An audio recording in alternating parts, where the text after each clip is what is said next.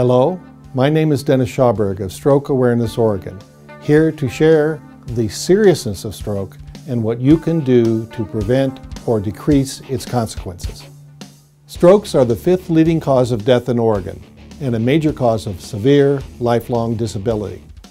Learning the warning signs of a stroke is essential to minimizing the seriousness of this potentially life-threatening event.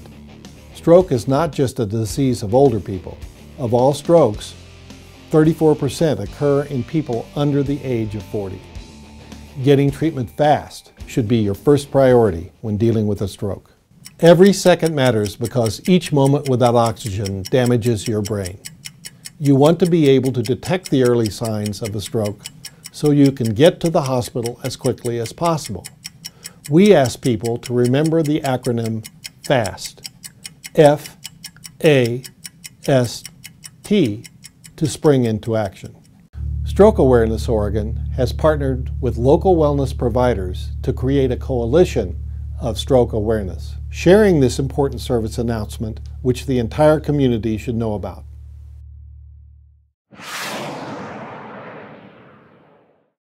Hi, I'm Dr. Mann from Central Oregon Radiology Associates.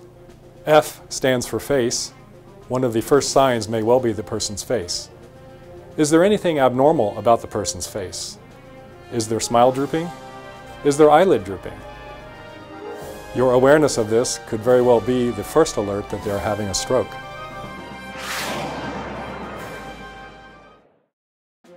Hello, I'm Dr. Jeremy Lanford at High Lakes Medical and Pacific Crest Neurology, and A stands for arm.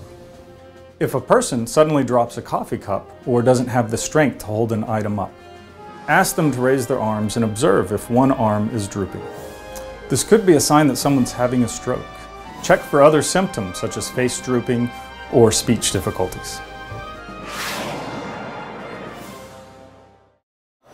Hi, I'm Dr. Wayne Nelson at Oregon Vascular Specialists. The letter S stands for speech. Listen to the person's speech carefully. Are they slurring their words? Ask them to repeat a very simple phrase. The grass is green. If they cannot repeat that phrase, the higher the risk of stroke.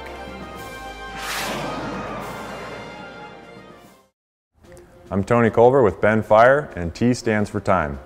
If you see any one of these previous signs, face drooping, arm or grip appear to be weak, slurred speech and can't repeat a simple phrase, time is of the essence. Call 911 right away. As a paramedic, we'd rather be safe than sorry. Please call 911 immediately. Hi, I'm Joe Saluka, President and CEO for the St. Charles Health System. You already know to call 911 at the first sign of a heart attack. What you may not know is that a stroke is considered a brain attack, and that you should call 911 at the very first symptom of a stroke. Each and every second matters. Some of the signs you should look for are facial droop, arm weakness, changes in speech. If you notice any of these signs, don't wait. Call 911 immediately. If treated soon enough, there are medical procedures that can potentially reverse the damage. All St. Charles emergency departments are fully equipped to treat stroke with St. Charles Bend as a primary stroke center. Make sure you share F.A.S.T with your friends and loved ones. It could very well save a life.